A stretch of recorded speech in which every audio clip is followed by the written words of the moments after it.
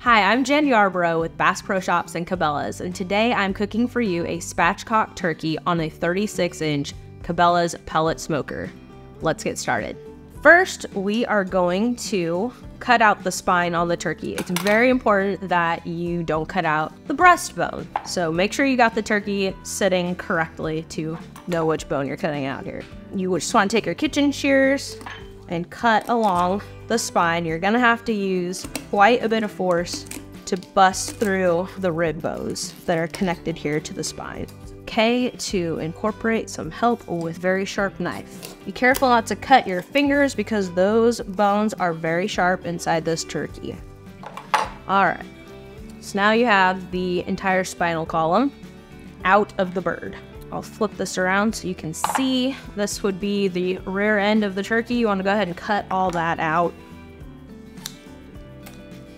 All right, so now you have the entire spine out. It's also called butterflied other than spatchcock. So we're gonna flip it back over so that it's breast side up. We will not be needing the spine. You can save this and make a delicious broth with it. So I'm just gonna set it aside here. So now you have your turkey breast side up. You want to pull the legs out and flatten it out so you have a butterflied turkey. Next, you are going to want to separate the skin from the meat because we're going to put some butter in here and then we'll pin it shut.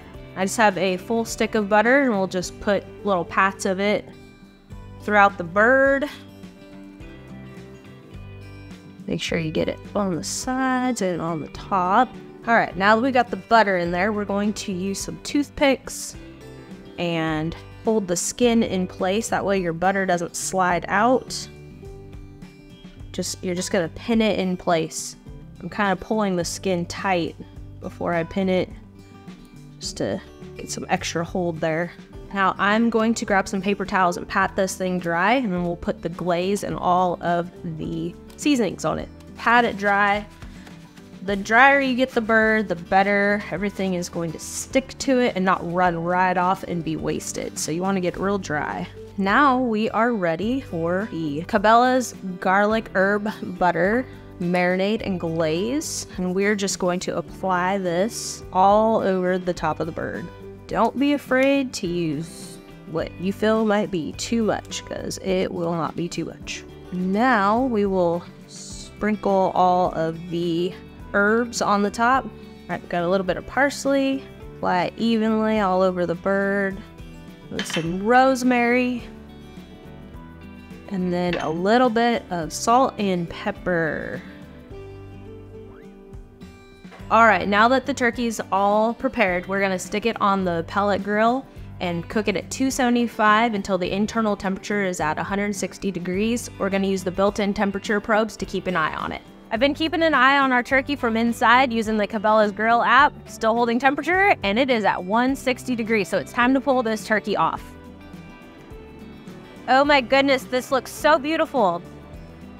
So we're gonna pull this turkey off of the grill and take it inside and get it ready to serve up.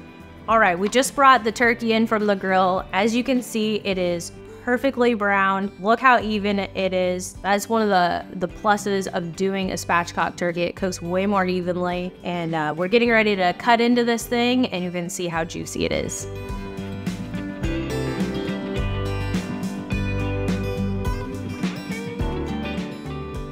Thank you so much for cooking with me today. Let me know what you think in the comments and visit our channel for more recipes like this one.